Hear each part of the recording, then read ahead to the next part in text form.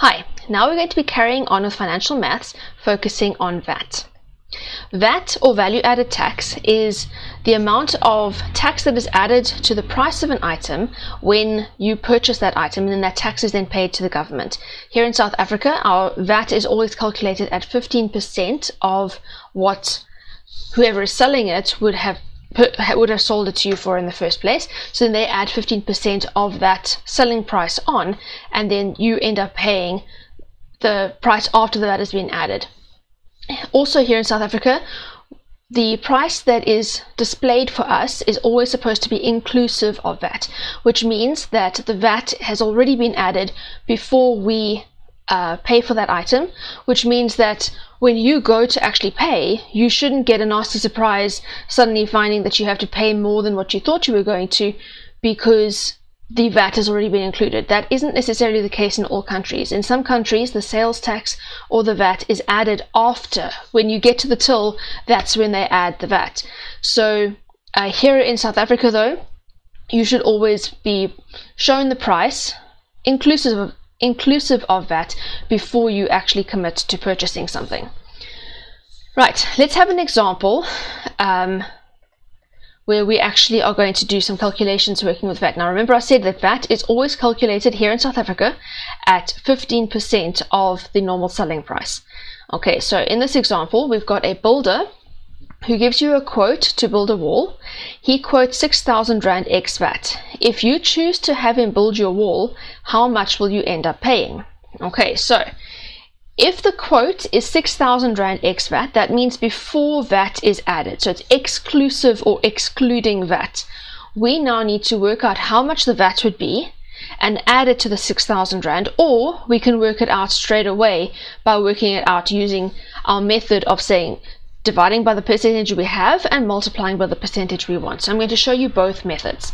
Okay, so first of all, let's do the method where we just work out what the VAT amount is and then add it. Okay, so in this one, we're going to work out the VAT, which is 15% of 6,000. So 6,000 times 0.15.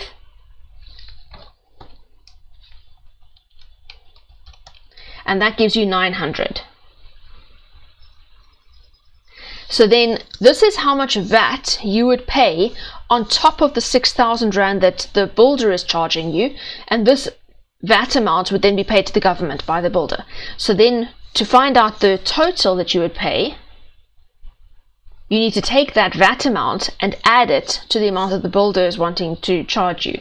So that's 6,000 plus the 900, and that gives you 6,900. So that's the one way of working it out. Okay, now this method works perfectly fine if you are starting with the price ex VAT. But if you're starting with the price inclusive of VAT, then it becomes a little bit more complicated. So that's why I want you to also know how to use the other method, which is where we take the amount that we know, which is 6,000.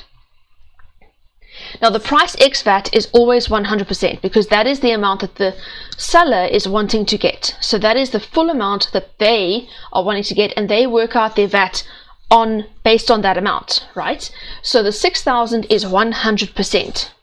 So we are going to divide by what we have, which is 100%, and we're going to multiply by what we want. Now if you take that 100% and you add the 15% VAT on, then you end up with 115%. So we're going to multiply by 115. This 115 is 100 plus 15, just so you know how we got that. Okay, so I take the amount that I know, which is the 6,000, I divide by the percentage that it represents, or divide by what I have, which is 100%, and I multiply by what I want, which is the amount inclusive of that, which is 115%. Okay, so using my calculator, I can go 6,000 divided by 100 times 115, and that gives me 6,900. So I can get that answer straight away by using this method, by saying I know that that the price ex VAT, which is 100%, is 6,000, and I want 115%, which is the price inclusive of VAT, and that gives me 6,900. So let's just quickly write down a couple of things over here. So VAT is going to be 15%. Okay, VAT is always 15% here in South Africa. Then we've got our price ex VAT, which is the selling price. That's the, actually no, let's not put that there. Right, so the price ex VAT is 100%. That is what that's the total amount that the person who's selling to you would have been charging if they didn't have to charge VAT. And then the price inclusive of VAT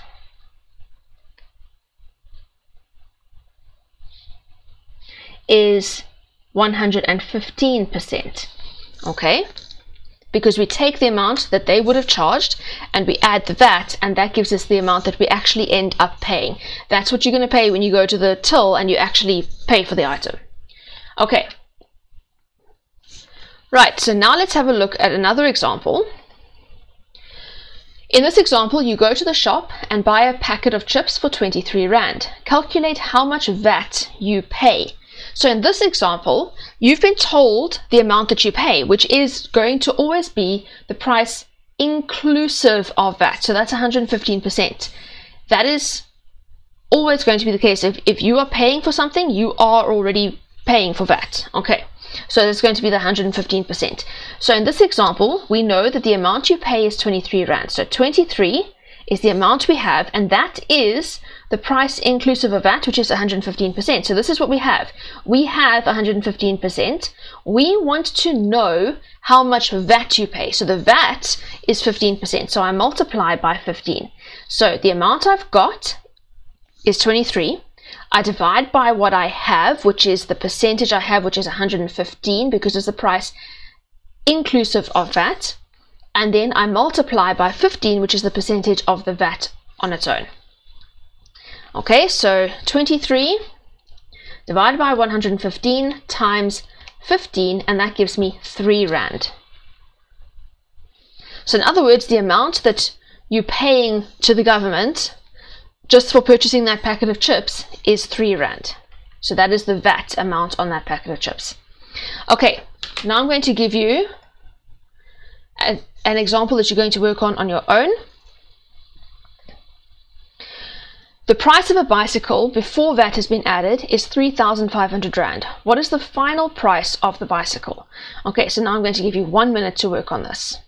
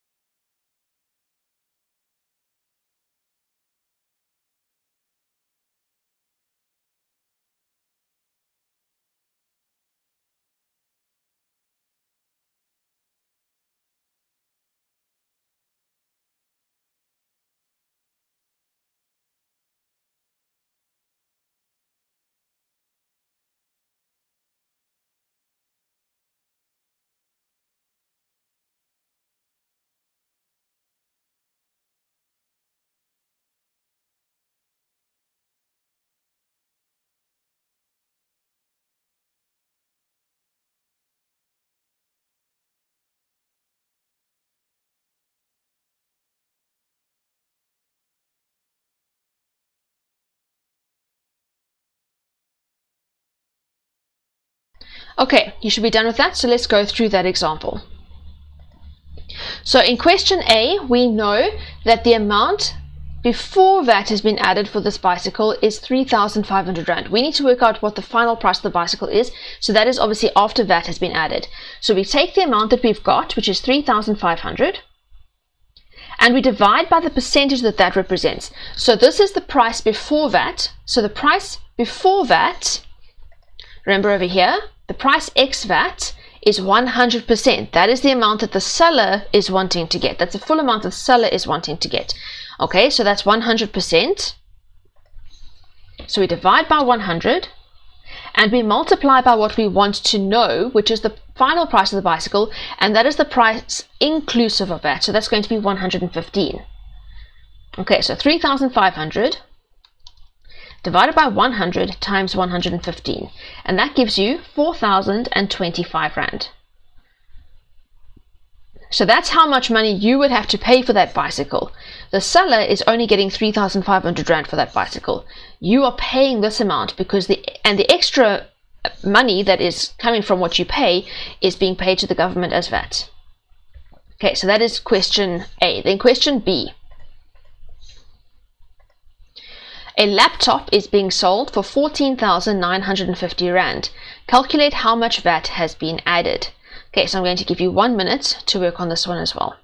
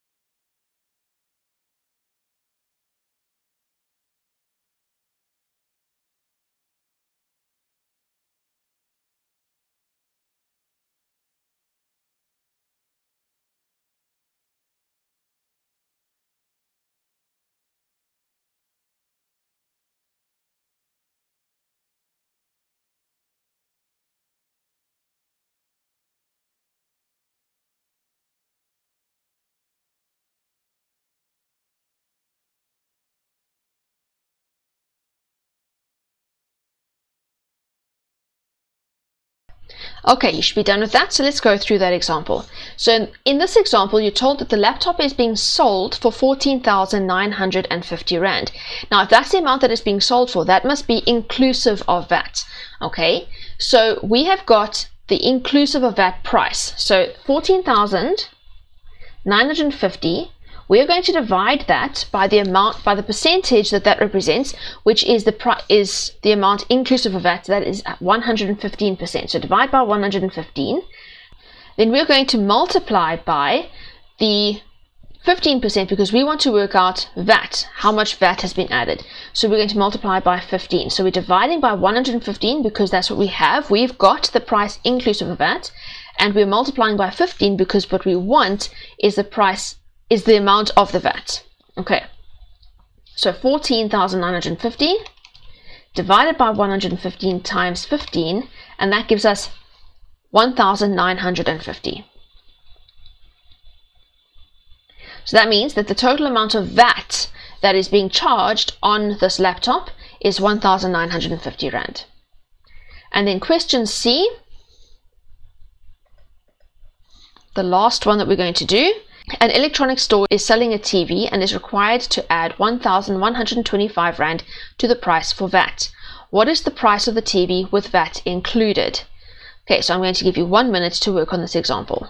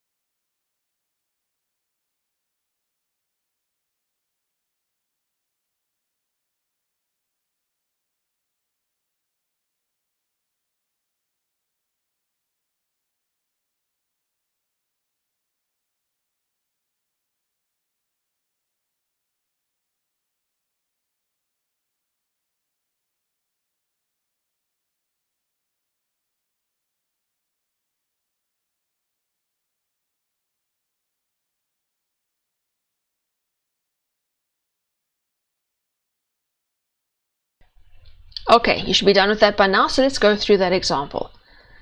Okay, so in this case, we have been given the price of the amount of the VAT that is being required. Okay, so we need to work out what the price is after VAT has been added.